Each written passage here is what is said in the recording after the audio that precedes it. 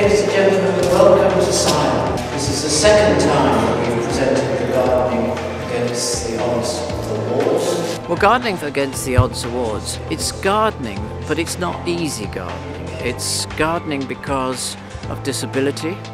It's gardening because it's an unlikely place. It's a place that's been neglected, but someone cares. And it's amazing. These awards really just show what I think is probably the tip of the iceberg. This was wanted to honour gardeners against the odds, dedicated to hundreds of tiny patches on rooftops. It's something that awakens the spirit in everybody, I think, and it's year after year. There's a reassurance that spring will always come, that summer will bring flowers, that autumn will bring a harvest. And I think that people are now, in these very uncertain times, are coming back to gardening in a way that they never were before. And this is what we support here with Gardening Against the Odds. We all, from time to time, feel we garden against the odds. Most days, if it's sunny, we can do with the rain.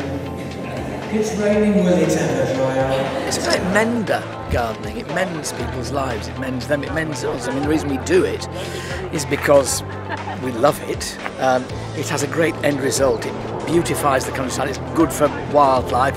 There's nothing bad about gardening except getting cold and wet in the middle of winter. It's very, very varied, very inspirational. It's people doing things you wouldn't really think of, you know, strange bits of land, terrible problems, severe depressions or whatever, and it just completely turns their life around, really. Tanya Nell Aweko, whose community garden transformed an unloved area into a garden for all age groups for the neighbourhood to share and enjoy. We started to garden because it was just a plain bit of grass that all what went on it was dogs. It brought the community together, everyone came out and got involved, even to kids, to adults, different nationalities, all came together, and 2 years down the line we all meet up on that grass area and have chats and just discussions, everything else. Tommy Thompson, who works at Alnwick, Tommy, who suffers from cerebral palsy.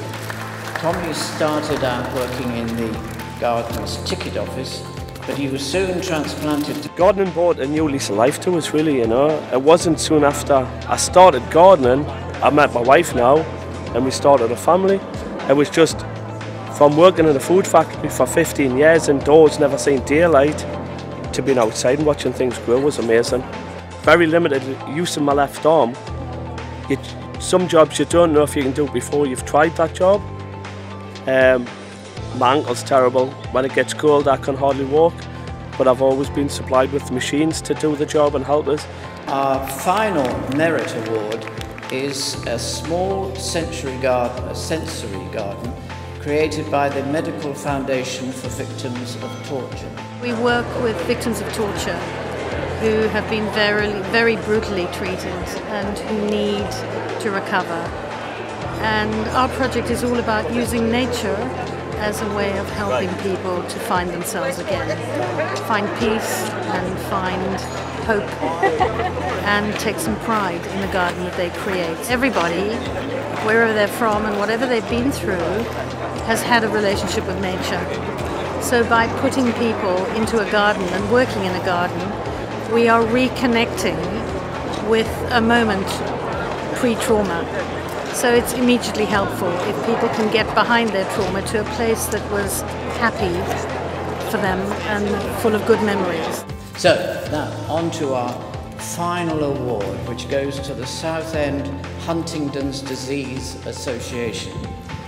Francine Raymond went to visit the group's allotment and reported that despite their disabilities, members are some of the most inspirational and jolliest people she had ever met. It's just been amazing. We can get 25 people over there on a Wednesday morning, Wednesday daytime, and there's just done so much there and so much good for people. People who haven't done things probably couldn't, but they can.